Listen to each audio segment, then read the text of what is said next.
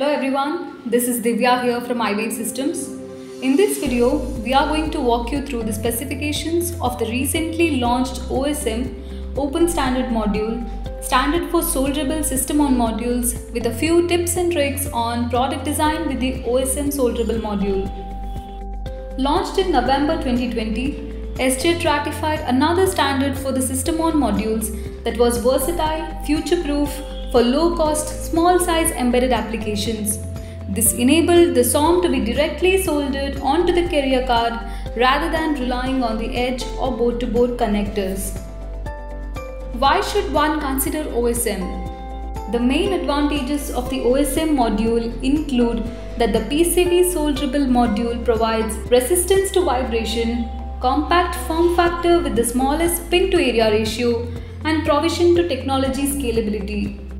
Since the module can be directly soldered onto the carrier card, the module is a right fit for products that are prone to vibrations and require a compact form factor. A few examples include drones, connectivity clusters in automobiles, and CNC machines. With the provision for the smallest pin-to-area ratio, the designer gets access to maximum number of pinouts and technology scalability across the modules.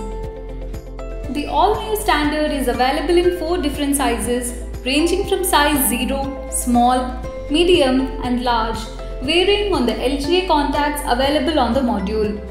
The pinouts are structured in such a way that carrier board can accommodate all the sizes onto a single slot, making it extremely future-proof and versatile. The Open Standard module specification allows different heights to adopt the module to different technical requirements. Standard height F, flat, where the module is soldered directly on the Open Standard module carrier board. Extended height E, extended, the module PCB height is extended via a PCB spacer, which helps to facilitate the placement of components on the bottom of the Open Standard module. Another option for mounting the SOM is by providing PCB cutout area on the carrier board itself as defined by the specification. So one can maintain standard height without requiring a spacer PCB. Of the 4 form factors in the standard, how do you decide on which form factor to choose for your product? A decision has to be taken based on the peripherals and interfaces required for your product. For example, for your industrial and networking applications where there might be a requirements for 5 Ethernet port, one has to opt for size L. A product with a display with a LVDS interface, you are once again forced to opt for size L, and for an RGB display, you have multiple options. And the OSM standard has been very generous in terms of providing GPIO contacts up to 40 in size L. A decision on form factor also has to take into account the real estate required on the module for additional features on the module. For example, for a SOM with Wi-Fi and Bluetooth, you have to go for the size L due to area required for the chipsets. Here are a few product considerations while designing with the OSM module. The provision for space on the carrier card using a spacer PCB or a cutout on the baseboard presents various advantages to the designers in terms of mounting components at the bottom and allowing electrical components to pass through. Based on our experience, it was observed that placing decaps directly below the power fins offers very good efficiency.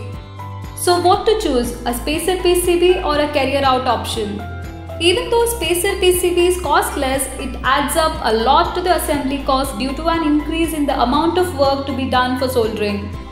Whereas in the case of carrier cutout option, we save the cost of spacer PCB, which in turn reduces assembly cost. But the carrier cut option can end up creating many holes on the baseboard, which might not be preferred by some product designers. When providing a cut on the baseboard, one must ensure that the cutouts are provided for all the form factors to enable future scalability and flexibility.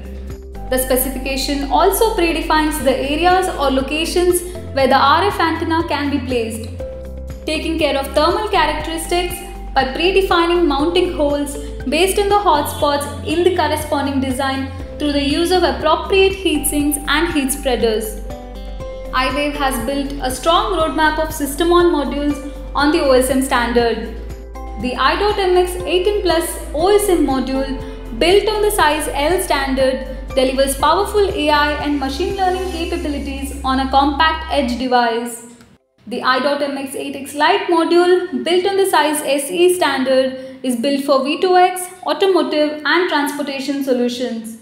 Complementing the system on module, iWave also enables customers with a baseboard and a development kit to help customers accelerate their evaluation and development cycles. Thank you for watching.